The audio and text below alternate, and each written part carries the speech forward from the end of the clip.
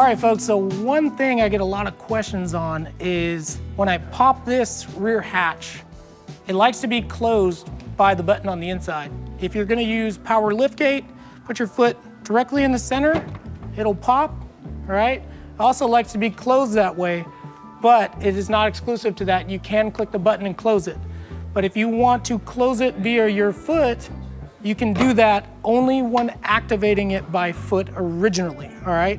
You can also pop it with 2X on the key, so you just click it twice, as demonstrated here, and it'll pop that rear hatch for you. And I'll show you guys on the inside, if you forgot to close it, you can close it on the dashboard, which makes it really convenient for those folks that just have a really busy life and a big giant family, which these cars are designed for. Big adults per every single row, big families, a lot of gear.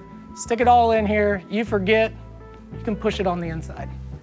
We're working on the liftgate, and let's say you have a garage door that's really, really low, like your garage ceiling is pretty low, it's lower than the standard. What you can do is actually grab the liftgate, pull it down, and then you're gonna click the liftgate close button and hold it for about 30 to 90 seconds, and then you'll hear an audible ping inside the vehicle. Now what I can do is I can close that liftgate, saving that position, and I'm gonna demonstrate that right now.